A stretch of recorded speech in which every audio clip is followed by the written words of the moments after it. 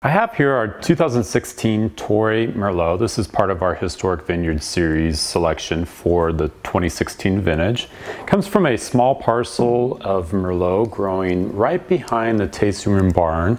It's called the Bull Block. It was planted in 1987, and it is considered one of the great spots where Merlot grows on the mountain here.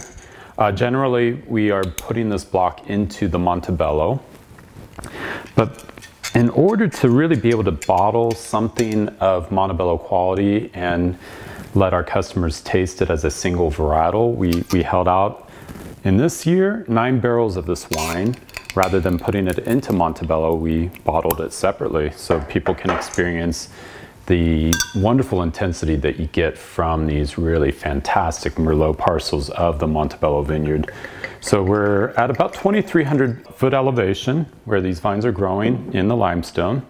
So this Merlot is quite a unique selection that we were able to bring in from France, and it's got great fruit expression, beautiful tannin structure, all the wonderful elements of what we would want to add to Montebello. But again, holding it separate, this gives our customers, our collectors, a chance to really taste a great Merlot from this truly fantastic site.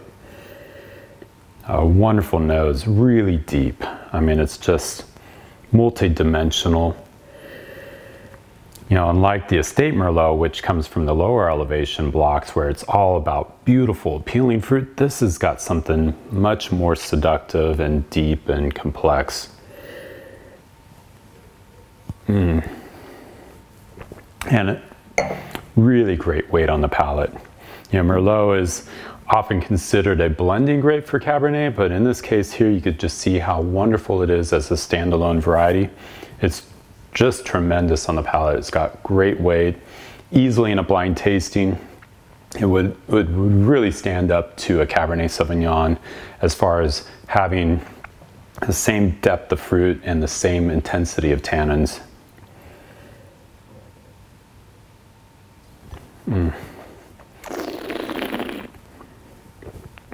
And kind of the core of this wine really does show that fantastic limestone minerality that these now mature Merlot vines are pulling from the subsoil here. So this is a Merlot to enjoy now, but it's clearly like a Montebello. It could easily go several decades in the bottle and just continue to get better and better with time. But 2016 is a great vintage, and this is a wonderful example of this beautiful variety grown here at Montebello. I hope you enjoy it.